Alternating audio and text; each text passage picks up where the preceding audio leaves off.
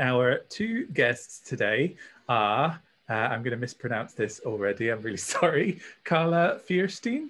Yes, Feuerstein. Feuerstein. Yeah. Excellent. Carla Feuerstein is a Glasgow-based sound engineer who started her career at a young age as a stagehand for her father, German soundman and musician Gunther Feuerstein. She moved to Glasgow in 2011, where she studied sound production at Stowe College as one of only 4 women attending the course. Today, she works with some of the top bands in the Scottish folk scene, such as Heisk and the Paul McKenna Band. She can also regularly be found behind the mixing desk at venues such as St Luke's, Drygate, SWG3, the CCA and the Glad Cafe. Claire Hibberd is the sound lecturer on the BA Production Technology Management course at the Royal Conservatoire of Scotland. She graduated from the Royal Central School of Speech and Drama in 2004. In 2013, she completed PGCE at Canterbury Christ Church University in Kent, which led to teaching science at a large comprehensive school for 2 years.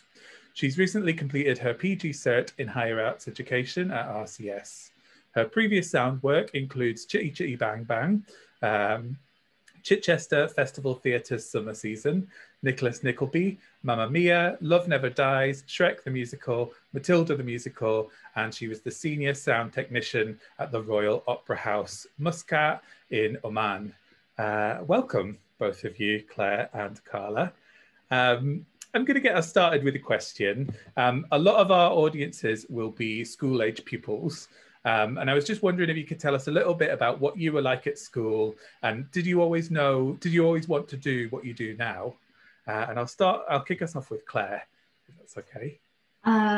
Well, when I was at school, I did a lot of music and I did a lot of dancing outside of school. But as I became a teenager, it became very clear that I was not a performer.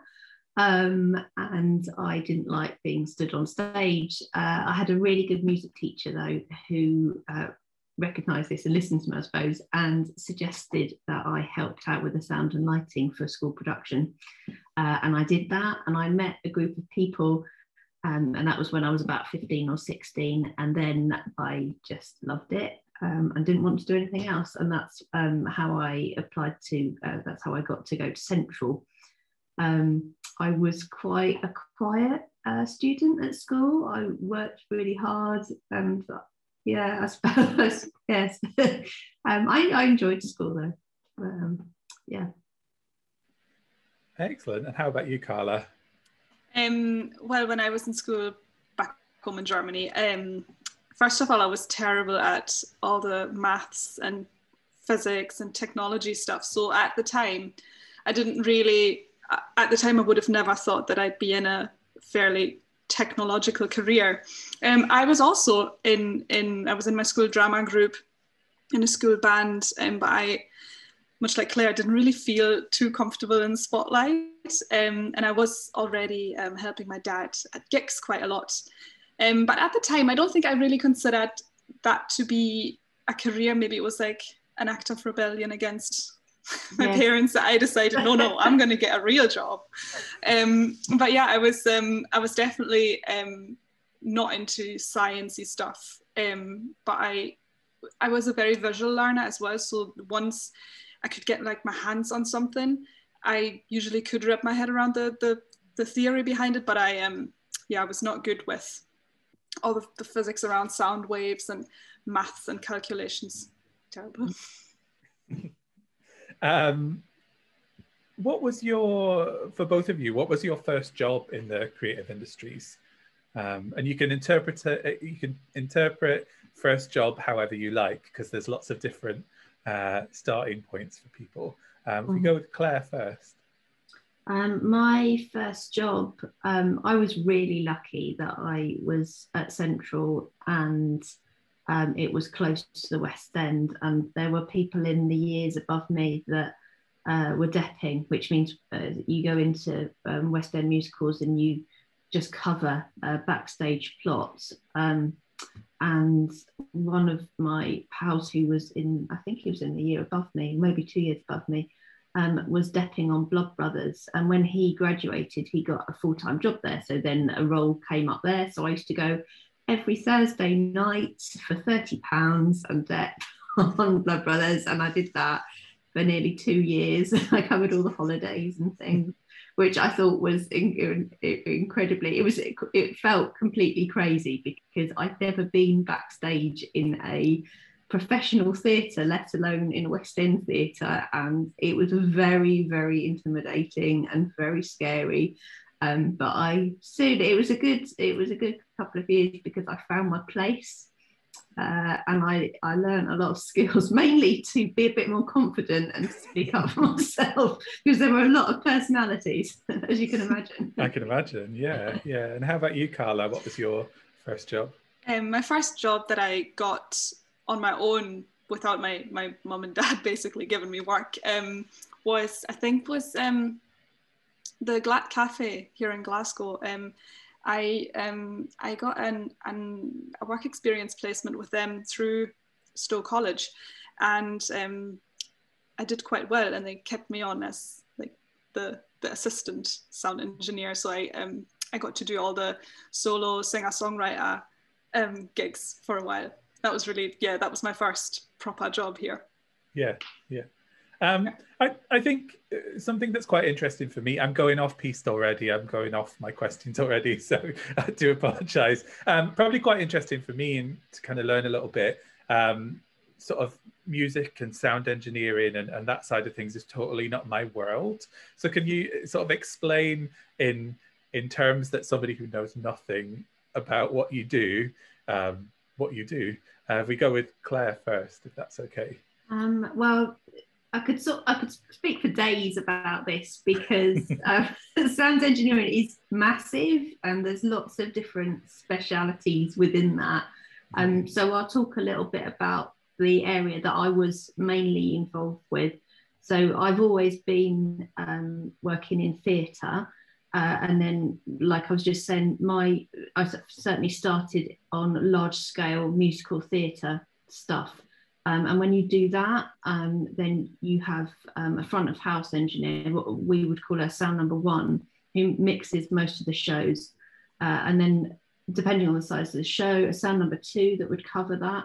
And by mixing, I mean that you have a channel on your sound desk for every microphone that is on an instrument or a person, and you balance the levels. And on musicals, those desks these days, you tend to use digital desks and they're very heavily programmed. So it's a bit like playing an instrument and you're listening to the levels and adjusting those accordingly for every scene. So if somebody walks on stage, you turn their microphone on, and they walk off and you turn the microphone off again. And times that by however many microphones you have on your orchestra or your on people on stage. So it's quite full on and intense, I suppose. You have to be very good at concentrating and listening.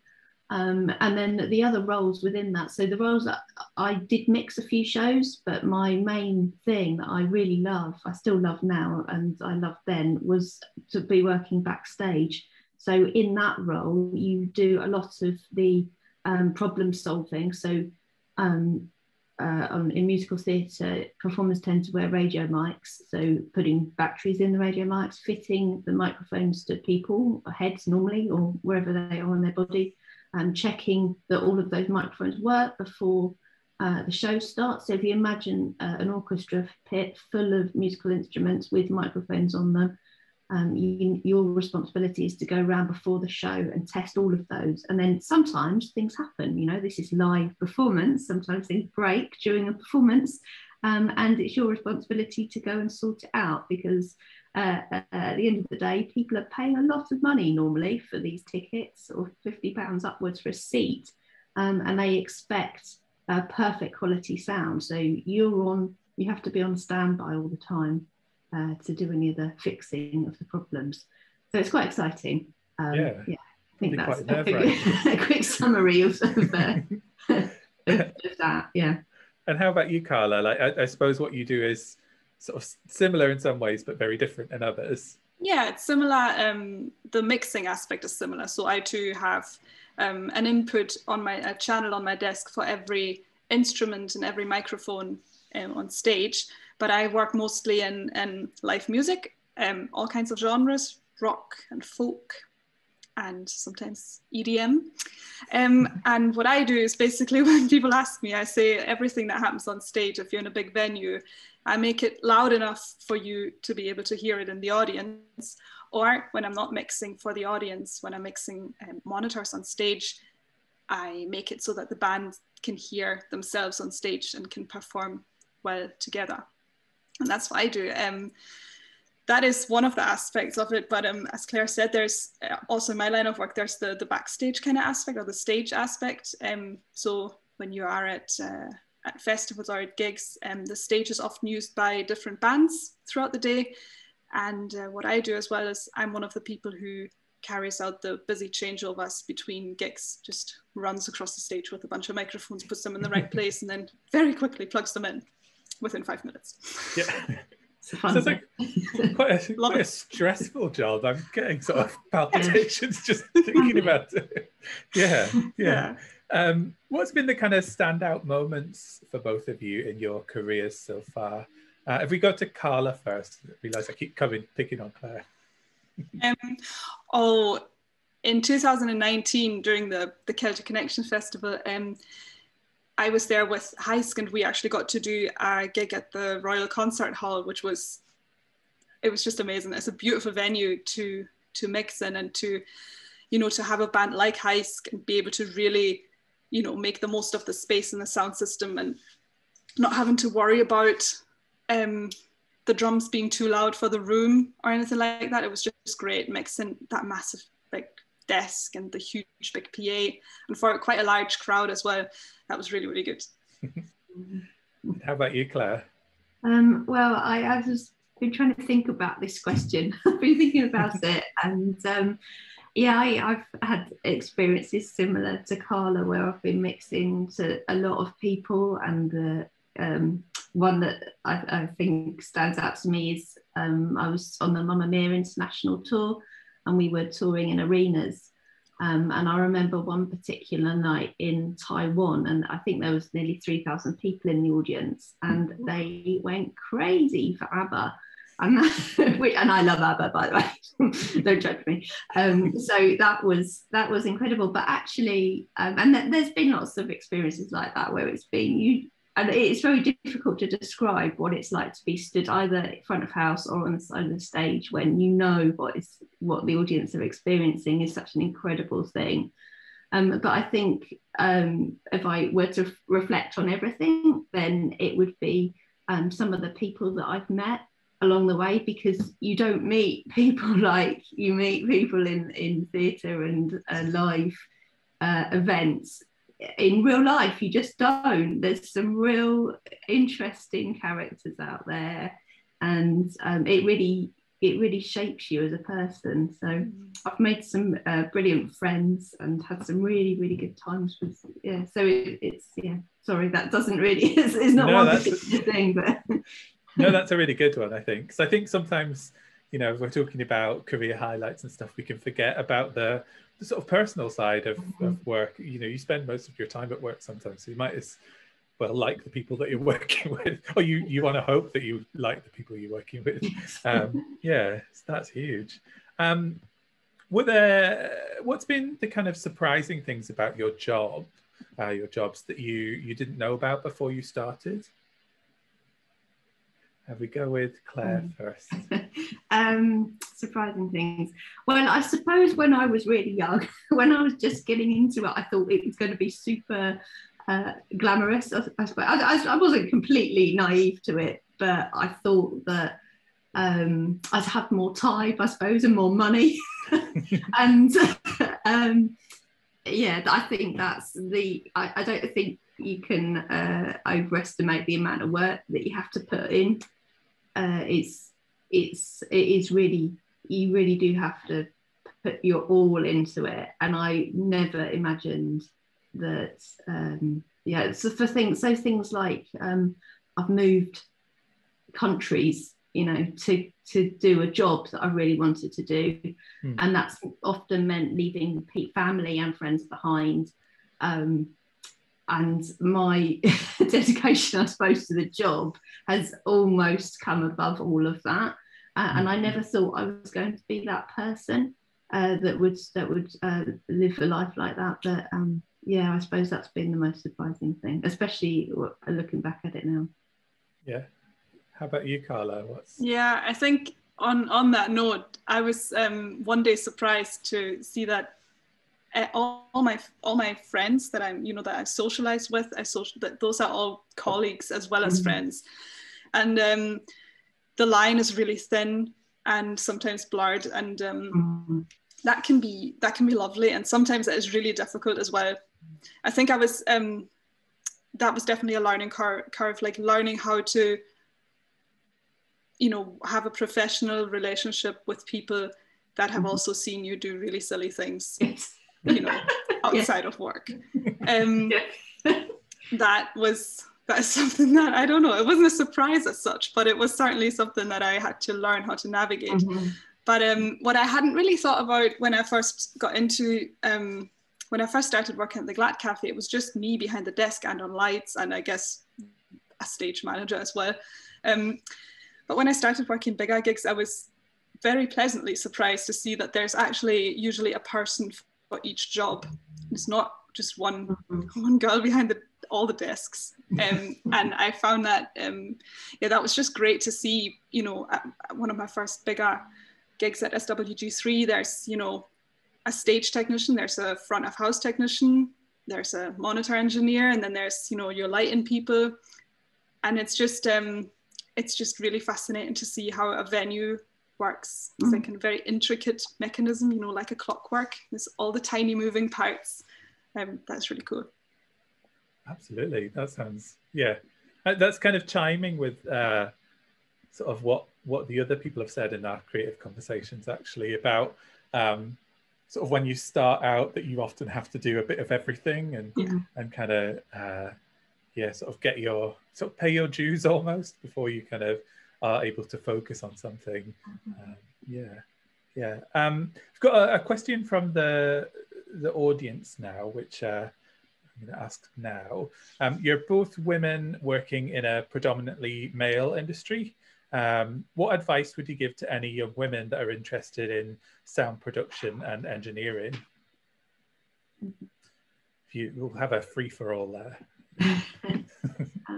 I would say really ask for opportunities, and don't be shy to contact people that you've met once who said, oh, you should give me a shout at some point if you want a bit of work experience. Just do it, because I think if someone gives you their number and says, you know, contact me if you want some work experience, they'll be delighted to hear from you. And I think that is the best you can do for yourself, is keep in touch with people and directly tell them what you want from them and how they can maybe help you, because if you don't ask, you don't get. And I at the start of my career, I think I was quite shy to ask people for shadowing opportunities or work experience. But when I did get more direct about it, I found that lots of people, men and women alike, are usually really happy to pass on their knowledge, and there's very little I've never encountered anyone who said, oh no, don't be silly, you can't come work for me. No. No, I totally agree. You do really have to put yourself out there a little bit. And I say this to my students all the time, it feels really awkward to start with, because you're not used to going up to people and saying, oh, can I come shadow you? But you have to, you absolutely have to. If you want to get on and you want to get noticed, you sort of have to sell yourself a little bit. Put yourself in the right place at the right time and meet the people, because a lot of this is about networking. And yes, we are women in a predominantly male environment, but things are changing hugely since I started out, certainly. And there is a lot of support available. There's groups like Women in Live Music. There's a Scottish group as well, I think Scottish Women in Music as well, and Sound Girls. They all have brilliant support networks that you can be part of. So I would absolutely recommend that people get on board with those, because they didn't exist, and that was a gap. And when they did come into those, all of those groups started forming, it really changed things. I don't know whether you had that experience, Carla. I don't know whether you're in any of those groups. I am, and there's another one, the Bit Collective as well. Oh yeah. And Scottish Women Inventing Music. I actually taught a live sound workshop for them. Okay. Not last year, the year before, 2019, which was really great. It was at the Glad Cafe, and they had we had 15 girls in who were, you know, showed them how to use a desk and stuff. And it was a bit awkward at first because everyone's just like, I don't know what all these knobs do. I don't want to mess it up. But, you know, once it was so great to see them just messing about with the reverbs and, you know, with the equalizer. That was lovely. And there's stuff like that happening all the time. So once we do get to go back into venues and stuff, I'm sure there will be plenty of opportunities to get some hands-on experience. Yeah. Absolutely.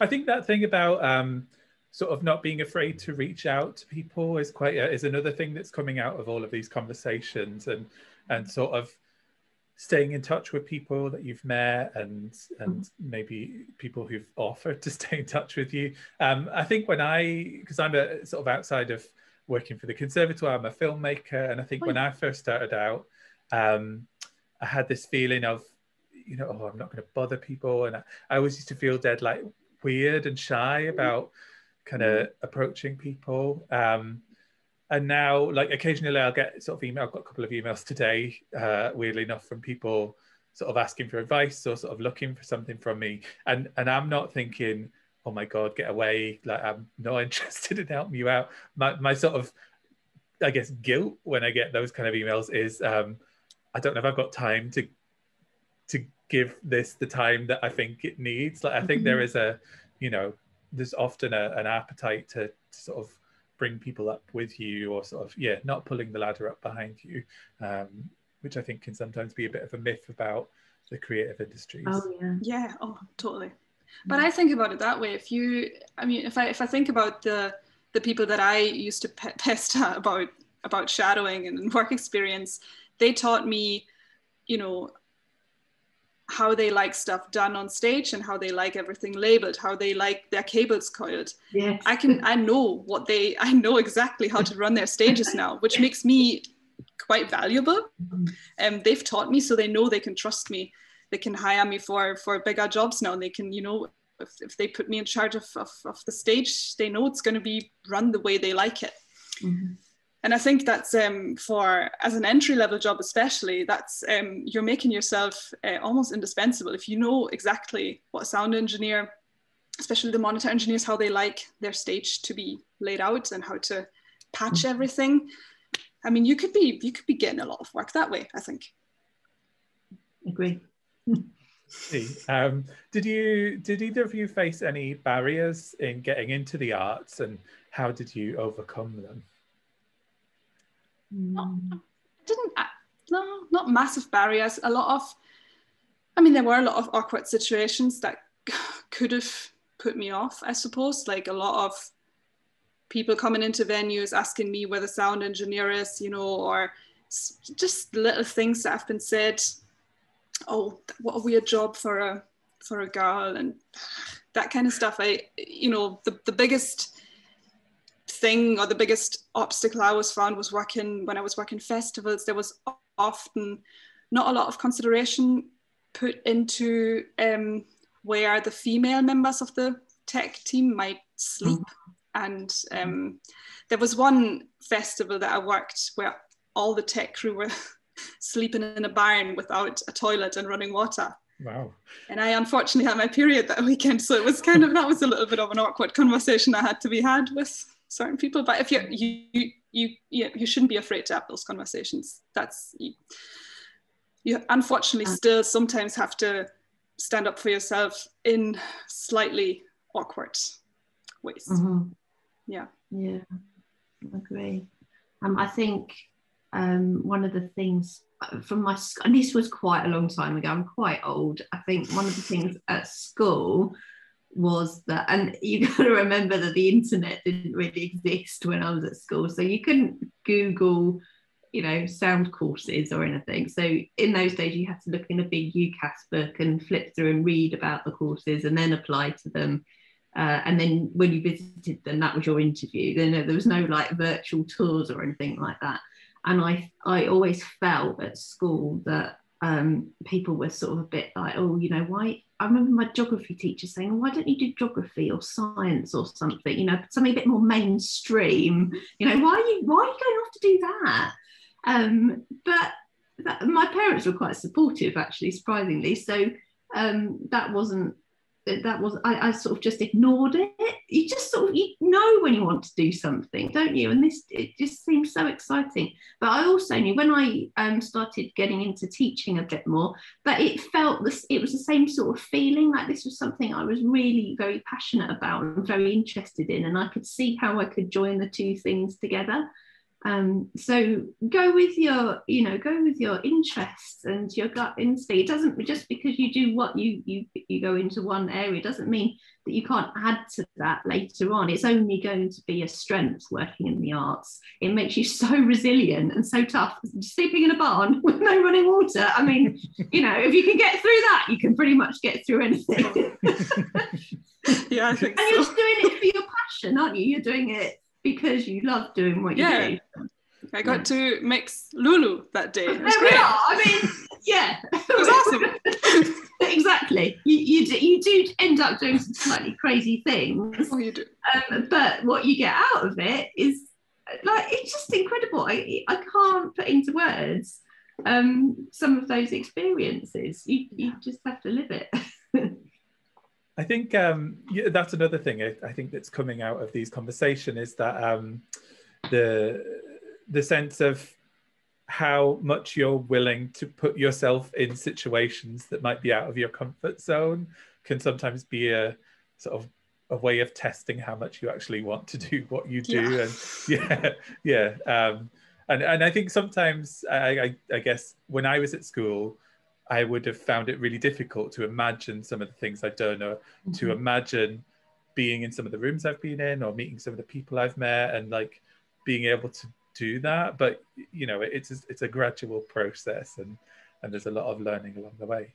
Yeah, it is gradual. And you might think now, oh, I find it really hard talking to people, or I find, you know, that's a really difficult thing. I did as well, and I literally had to tell myself to go, you know, to walk into the room and talk to one person, come on. And slowly, the more you do it, it's practice, isn't it? The easier it becomes, but it does take a while. So you just have to be a little bit kind to yourself when you're starting out. It's not all going to come at once. But on the note of, you know, working in crazy situations, I would say my advice would also be, remember that just because you're a young woman in a male-dominated field, you don't need to prove anything to anyone. You don't need to, or you shouldn't feel like you need to work harder than everyone else just to be accepted, or just to be let into the rooms that are to the areas that you want to be in. Basically, if someone, you know, denies you access to a field because you didn't, you know, work twice as hard as the boys, just go somewhere else. Like, there's so many people that you can surround yourself with that will not require you to be twice as good as everybody else, as the boys, basically. Yeah, definitely. Yeah, you know that you can walk away from something. Oh yeah. And I've done it. I'm sure you have as well, Carla. You get to the point where you think, no, I can't cope with this anymore. You know what your limits are. And because it is such a hard, physically taxing job, you need to make sure you keep well. There'll always be something else over the horizon. There'll be another door opening, even when you feel like it's not going to. It will. You have to trust yourself. We've got a question from the audience about the dreaded pandemic. How has the pandemic changed what you do? And are you able to get work during the pandemic, which is a really difficult question. So feel free to answer it if you want to. Carla, I have not gotten any work. Yeah, I've not worked not in sound in a long time. So last March when the lockdown came into place, I had my last gig, and I've not done a gig since. I did my first live gig last weekend at a recording studio, and the gig was live streamed, and it was kind of like a little festival. There were several bands on. We had 5-minute changeovers. Whew, muscle memory kicked in, and I remembered all the moves. But yeah, it's been really tough. I got a COVID job, as I call it. I got a job in customer service just to get me through this year. But as of a month from now, I will not be having that job any longer, and I'll be hopefully going back into small gigs. And I think we all have to kind of adapt a little bit. I think I will be doing a lot more live streams and that kind of stuff. That's interesting.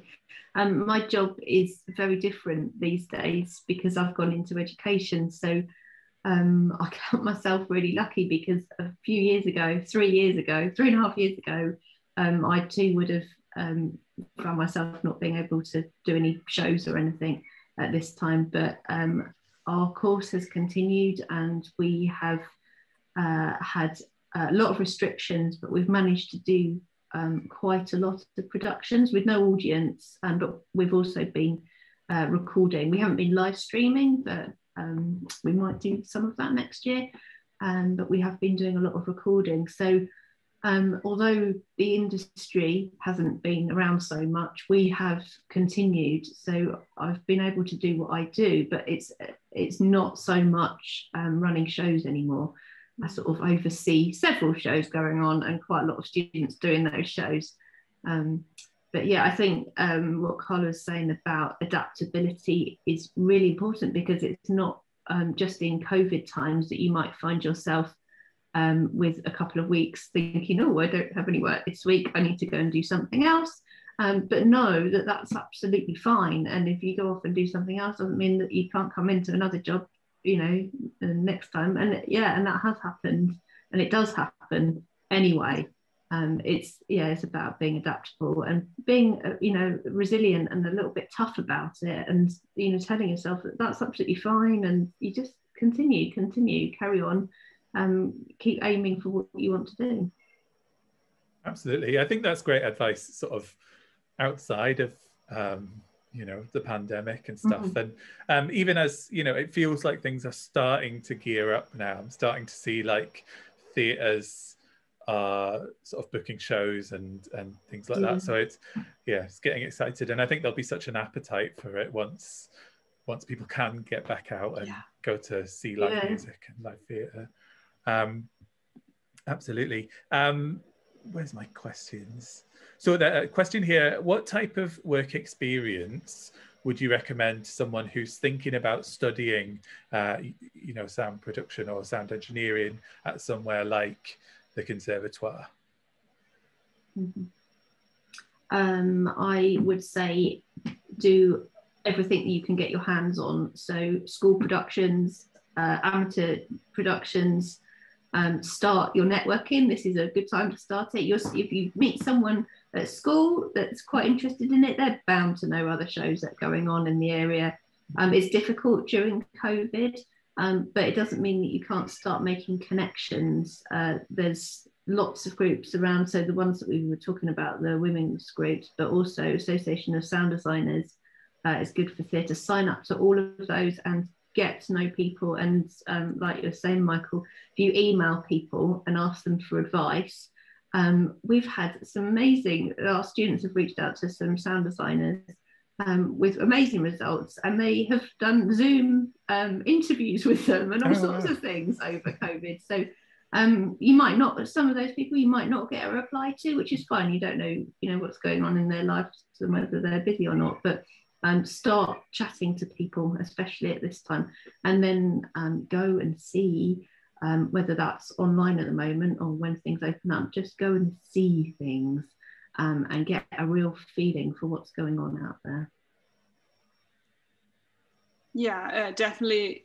You know, if you're looking to get into live music stuff, just ask engineers that you know if you can come in for sound check and for setup even, and just, you know, get a feel for what it's like to be at a venue, get chatting with the technicians, and you know, ask them for shadowing opportunities, and yeah, try and, like, you know, pick up little jobs as early as you can. There's definitely stuff that, you know, you will feel slightly underqualified for, but are you really? You'll probably do all right. You'll learn on the job, and, you know, there's always people to ask for help. No one's going to be mad if you don't know something and you ask. The only time people will get slightly annoyed at you will be if you run away and do stuff completely wrong without asking.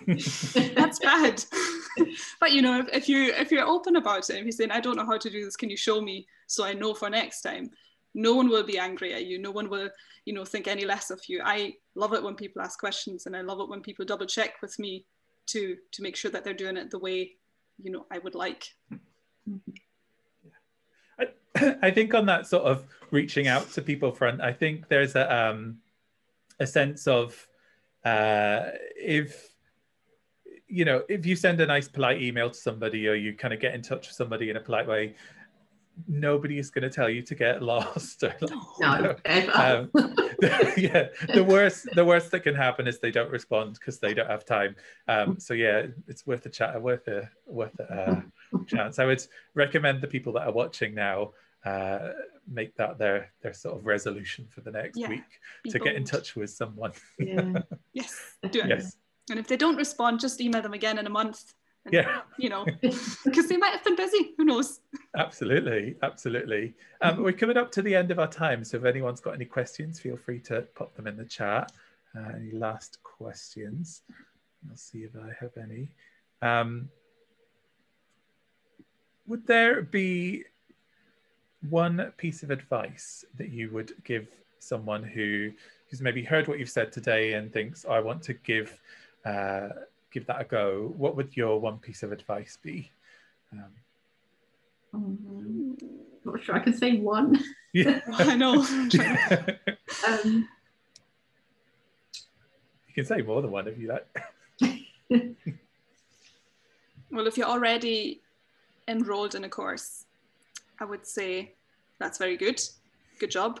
I would say really do make the resolution to email someone today or tomorrow, and have a look at those groups. Relevant for Scotland would be Scottish Women Inventing Music, the Bit Collective, Women in Live Music. It's a very good one. And have a look, maybe look up all the local sound companies if you're interested in live sound for music.